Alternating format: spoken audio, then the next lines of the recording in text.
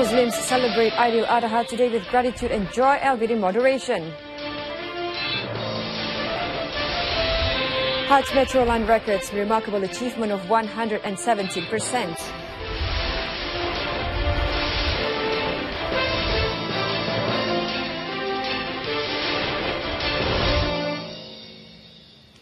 Good afternoon and salam Aidil-Adha to all our Muslim viewers. You're watching News on 2. I'm ZALEHA, KHAIRENE ISMAIL.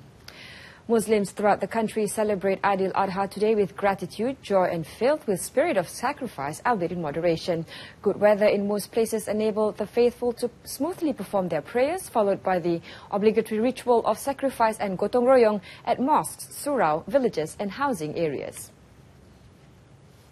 More than 5,000 Muslims joined the Yang di-Pertuan Agong Sultan Muhammad V for Aidil-Adha prayers at the Al-Sultan Ismail Petra Mosque in Kubang Krian, Kota Baru this morning.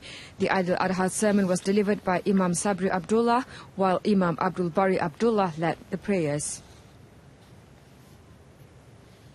Muslims who truly appreciate the spirit of Aidil-Adha will be able to foster brotherhood and unity among Malaysians.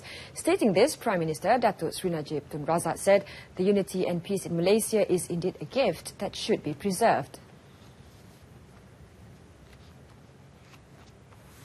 In his Aidil-Adha message at www.najibrazak.com, Datuk Sri Najib noted that this year's Hari Raya Haji celebration is special as the country co-celebrates the 60th National Day as well as the nation's championship in the SEA Games, which ended yesterday. The Premier stressed that Muslims who ignore the principles of unity will open the space and opportunity to the enemies of Islam to break through, weaken and destroy Islam and its people. Datuk Sri Najib added that it is compulsory for all Malaysians to be fair to each other, regardless of religions and beliefs.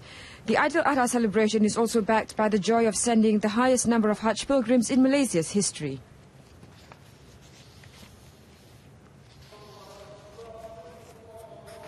In Jakarta, Indonesia, thousands of Muslims gathered in front of Al-Azhar Mosque for the Aidil-Adha prayers. Young and old, men, women and children filled the yard of the mosque, which can accommodate more than 5,000 people. Hundreds of sacrificial animals will be slaughtered and the meat will be distributed to the poor later today. Indonesia is the country with the largest Muslim population in the world, and Aidil-Adha is one that is celebrated on a large scale. Malaysian Hajj pilgrims congregated in Arafah for wukuf yesterday and prayed for Malaysia to continue to be blessed with peace, stability, prosperity and safety. The Arafah sermon was also delivered by several religious experts at 13 other pilgrims' camps. In the sermons, it was said that the strength of a nation would only reach its peak when the people's solidarity was well maintained in the spirit of brotherhood, as pointed by Prophet Muhammad SAW in his Khutbatul Wada or farewell sermon on the 10th year of the Hijrah on the 9th day of Zulhijjah at Mount Arafah. Some 2 million pilgrims from all over the world packed shoulder to shoulder for an emotional day of repentance and supplication. Wukuf is an obligatory part of the Hajj pilgrimage. After the sermon, pilgrims withdraw by themselves or in groups and recite prayers until sundown. They leave Arafah after sundown and head for Muzdalifah, where they will spend the night under the open sky before heading for Mina. Earlier yesterday, more than 1,000 pilgrims also participated in the World #Quran Hour program, reading the Quran for an hour as a symbolic gesture to promote reading and understanding of the Holy Book.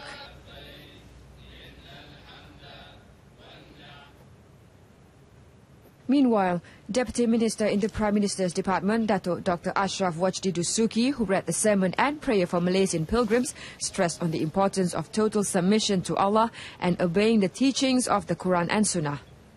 Kita ingkar kepada perintah Allah. Kita ingkar kepada wasiat Nabi sallallahu alaihi wasallam.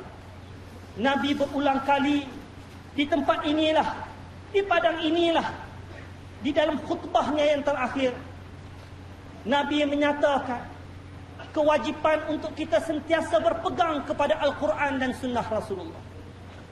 Di dalam khutbahnya yang terakhir, Nabi menyebut, Taraktu fikum amrain, ma in tamassaktum bihima, lan tadillu abada, kitab Allah wa sunnatu Rasul.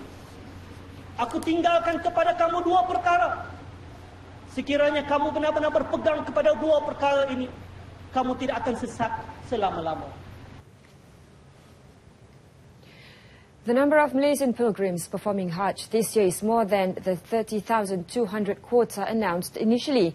Tabung Haji Chairman Datuk Sri Abdul Aziz Abdul Rahim said the latest head count of Malaysian pilgrims at Arafah for the Wukuf on Thursday saw the number at 42,200.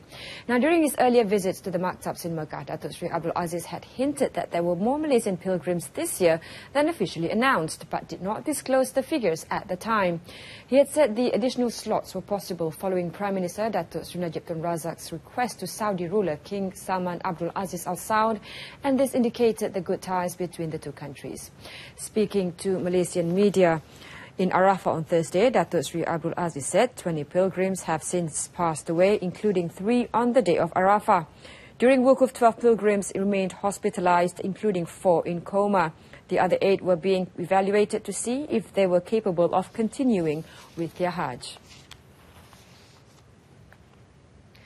Prasarana Malaysia Berhad Prasarana has surpassed its initial target in the operation of its Al-Mashair Al-Muqaddasah Metro Southern Line (MMMSL) set by Saudi Arabia's Public Transport Authority (PTA).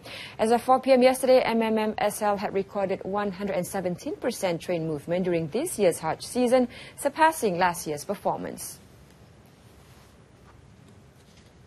Prasarana's Chief Executive Officer for Integrated Management and Engineering Services Prime, Mas Nizam Hisham, said during the same period, a total of 332,000 passengers had used the train from Mina Station to Arafah Station to perform the Wukuf in Rafah.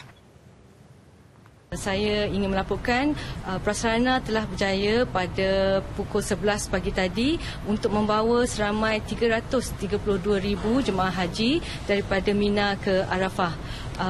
Pada masa yang sama juga, berdasarkan pergerakan train, Prasarana telah berjaya membuat pergerakan train sebanyak 117%, iaitu 272 daripada 232 yang telah ditargetkan.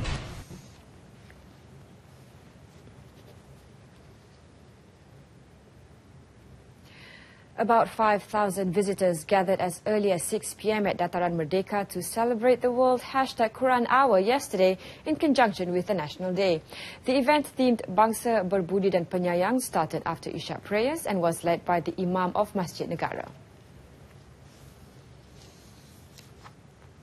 The memorable event saw Muslims joining in the hour-long Quran recitation, united as a nation.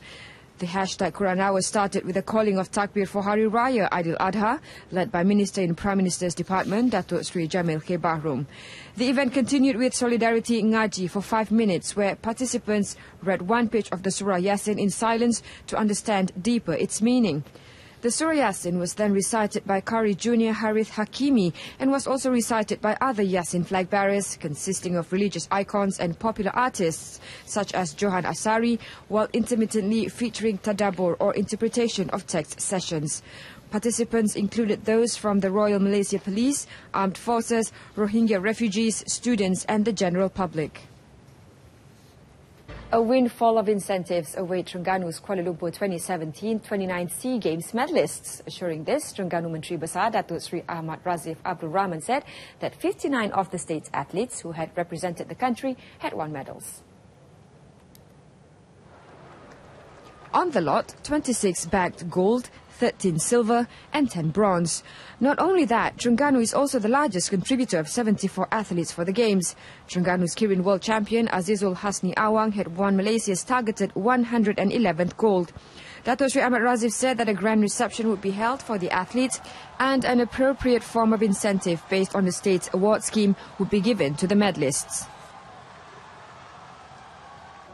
And that concludes this afternoon's edition of News on 2. We'll be back with more updates at 7 this evening. I'm ZALEHA and ISMAIL once again wishing all our Muslim viewers Selamat Hari Raya Aidiladha and thanks for watching.